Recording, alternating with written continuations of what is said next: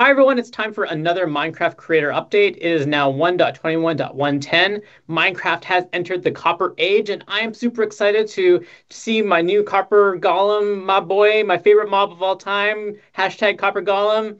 Woo, awesome stuff.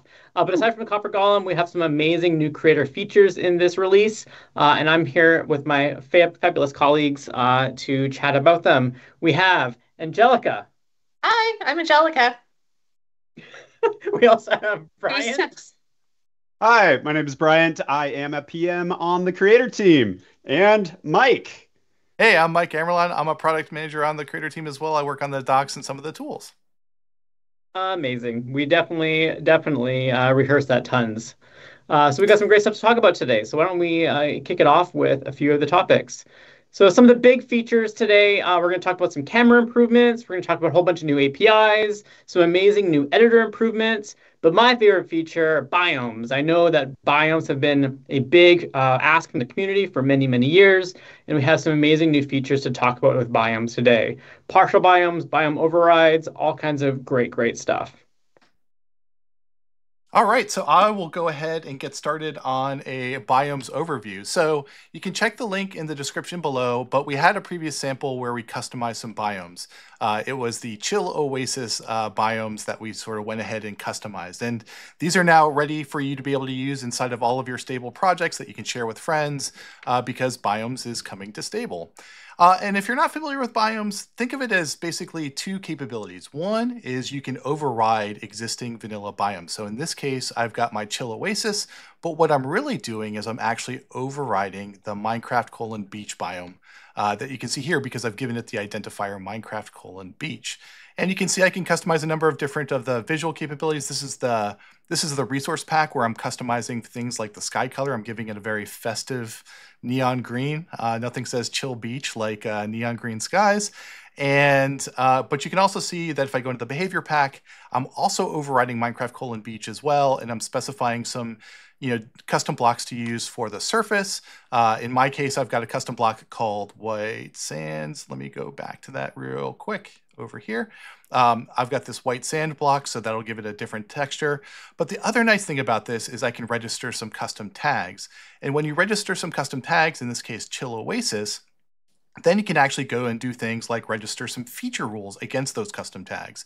So I've got some palm trees, which is one type of feature that creates a nice festive tree that looks very palm tree-ish, and that is registered based on checking for that value of has biome tag equals Chill Oasis.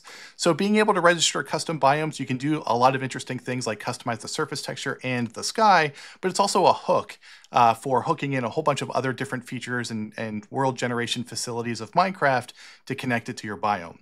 Now, the other way to customize a biome is something called a partial biome. So in this case, I've developed a custom biome called the Chill Oasis. I'm not overriding the beach, but it kind of works the same as the beach. And you can see that there are a number of different customizations here for this biome, but I'm using this Minecraft Replace Biomes component. And what the Minecraft Replace Biomes component does is it says, here's what I want to override. I want to override parts of the desert. I want to give it a custom amount and a custom noise value. So you are basically taking up a percentage of an existing biome with your own custom biome. So let's just go ahead and take a look at what this looks like. I'm going to open up my test biome world like this. And our first stop is going to be the Minecraft beach. And so what you'll see here is that there's no more, traditional Minecraft beach, but instead what we've got is our custom biome. And so actually, this is over the desert. This is actually the replace biome. Sorry. And you can see that it's actually going ahead and replacing parts of the desert. Because I customized the sky for the Chill Oasis, I gave it this very calming red color for the sky color. But you can also see that in this biome, there's a number of different palm trees. And if I get out of the red sky, you can see from afar, it's also using the custom white sand. So this is the partial biome part where I've overridden about 50% of the desert, custom blocks, custom structures, custom sky colors, all these kinds of fun things that you can go ahead and customize. So that's the part. And if I go to my beach, let's see, 30, 80, 82, like this, you can see it's pretty much the same experience. Except like I said, I'm basically taking over all the beaches with my custom biome. And in that case, I changed the sky color to this neon green color. So mission accomplished, but you can see some trees, some tall palm trees, even blending into the village that we have over there. I think you can hear it too, but we also have these nice wave sounds in the background as well. So all those kinds of fun things that are now available in there. So, oh yeah, and I've got custom spawning.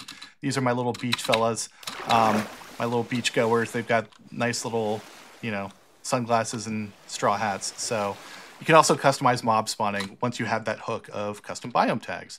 So this is all, things that you can now take advantage of in the content that you share with friends, because it's no longer an experimental, it's available for everyone. So can't wait to see all the cool, fun biomes that you create as part of, changing how Minecraft generates worlds. Okay, so let's go back to the PowerPoint slides real quick. Let's cover some of the APIs. So one of the things we're continually improving is our camera APIs and commands. And so a very common request was this ability to change the field of view. So we'll see what that looks like in just a second. And also we have this aim assist capability, which is when you, for example, have a boom camera or a follow camera, you want to use aim assist so that you can see what the player that you're looking at is actually pointing at. So aim assist now applies to projectiles. So that's another awesome capability that you can take advantage of. I'll show you what that looks like in just a second. Some other APIs that we've added, a loot generation API. So loot tables have a lot of flexibility for being able to randomly choose sets of things that will show up inside of Minecraft. So you can take advantage of those from the API by saying like, oh, okay, pretend as if a skeleton has drop some loot, but give me the equivalent to what a skeleton would drop, for example, in this area if they were to drop loot. We now have book APIs, so being able to actually read and write content into a book is a pretty big capability.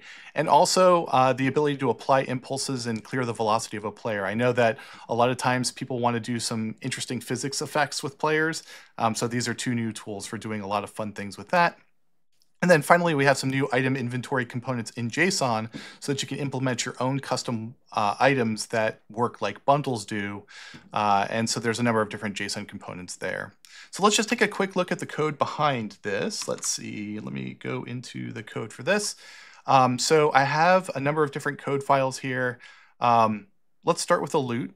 So I've implemented some custom rods just as a way to invoke this functionality. I'm using a custom component here. And if you want to create your own custom items, you can do so on mctools.dev. We have a lot of awesome project starters to go build your own custom, items that have all kinds of fun code effects like this.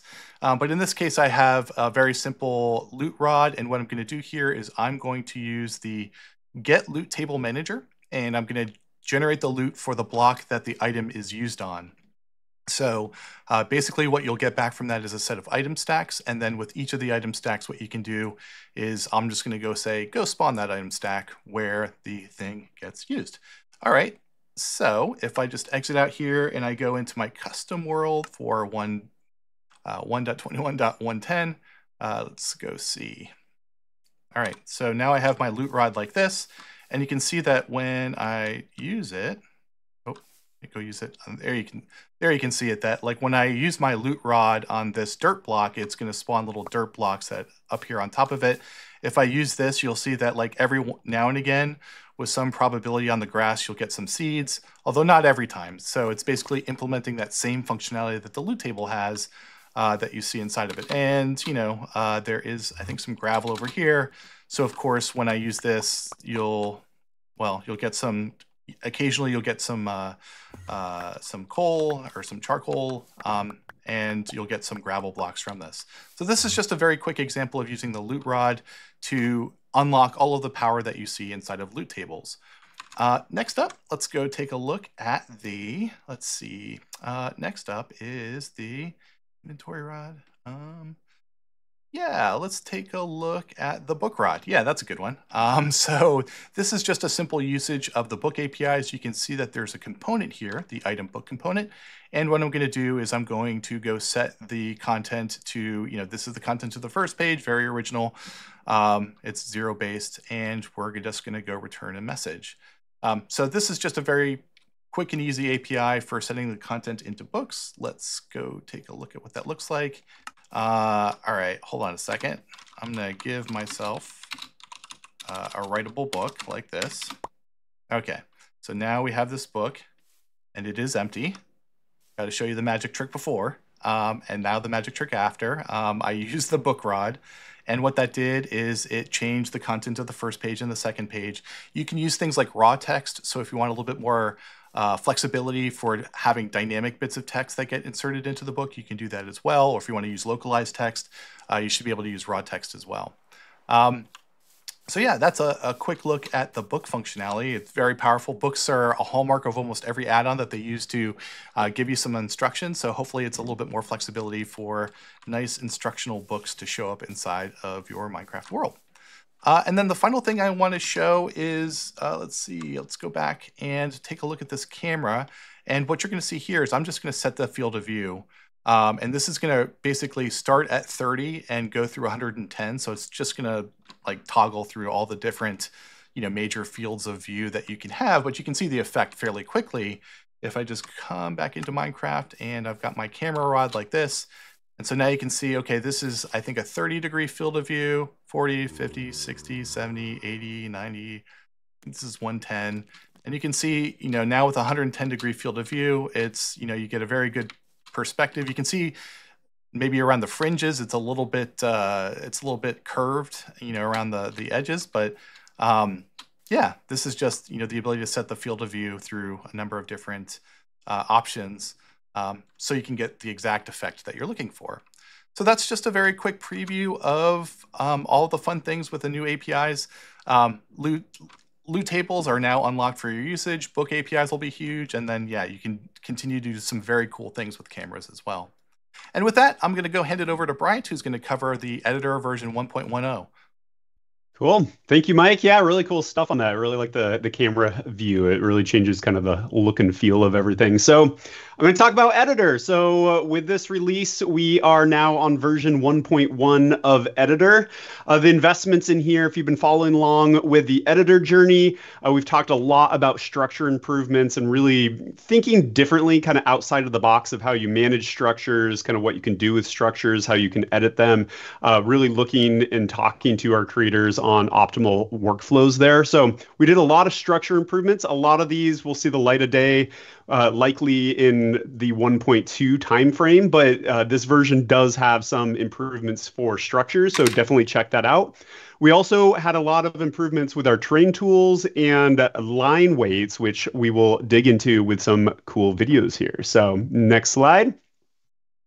So the first one is line weight. So this one, we've gotten a lot of feedback that, hey, it's really cool to make a line. You have to use like the extrude tool to kind of expand it. If you're building a wall, for example, you can't really get the organic shapes if you're doing something outside of kind of walls. And so with this update, we're allowing creators to come in and per node change the weight of that. And so you can start to get some really organic looking shapes here. This example, I'm just kind of arbitrarily changing things, but you can really imagine what you can do with here. I think the time that you're watching this video in our preview build, we're also introducing a feature that's curves. And so curves are going to be part of the line tool as well, where you can have curves and then adjust the individual weights of the node similarly to what you can do with line right here. And again, this really helps with some organic shapes. Imagine you want a giant tree, for example. Until now, it was really difficult to build that. You're doing a lot of kind of manual block placement just to make it look a little bit more organic. And so you'll get that for free now with this update. And we'll go to the next main feature in 1.1, which is our flatten tool. So until this update, you really could only flatten down to specific blocks. We've now expanded the functionality. We've combined the flatten tool with just our terrain tool in general. And this has basically, you can set a level and you flatten up and flatten down to that specific level. So previously, it would make a whole bunch of different holes and such in the terrain. We're making it so you can really just pick what that plane is and basically add the blocks around to that level. So it's not necessarily replacing them. It will actually, in an intelligent way, in this case, like, hey, there's sand here or cobblestone. We're going to raise that up or lower it to what kind of you would expect there, not just pick a block arbitrarily. So these are cool features that are going to be shipping here. Definitely check that out.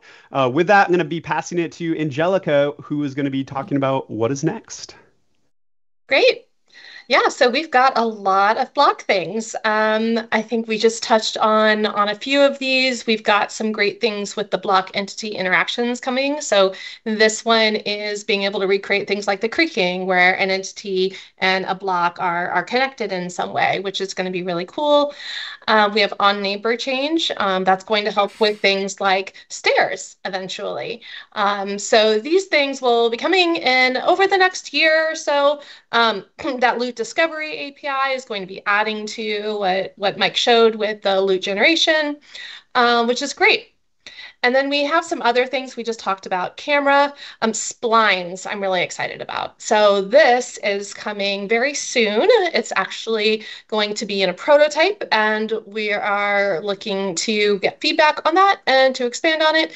But with that spline will actually be the capability to do a full roll. I know a lot of people have been asking for barrel rolls. So put it on a spline and try that out. And then aim assist. Mike mentioned the projectiles. We're also adding tags so that you can use the player who is an aim assist can target specific custom blocks and entities as well as vanilla. And then world gen, we talked about biomes, but you can't have a biome without a structure. So we have some jigsaw structures coming out next in the next release. And then other improvements around that and thinking about what else we need to make some really cool biomes. So keep your eyes out for things coming, and we'll talk again on some of these things in the next release. Back to Mike. All right. Well, that's an amazing set of capabilities and features that are coming across, future versions of Minecraft. So stay tuned to this channel, to the Minecraft Creator channel for more updates. We also have our docs on learn.microsoft.com/Minecraft/creator. Links all, of course, in the description below. But thanks for tuning in to everything that's coming with 1.110. 1.21.110. We look forward to seeing what you build with all these cool capabilities. Thanks for dropping in. Thank you. Bye.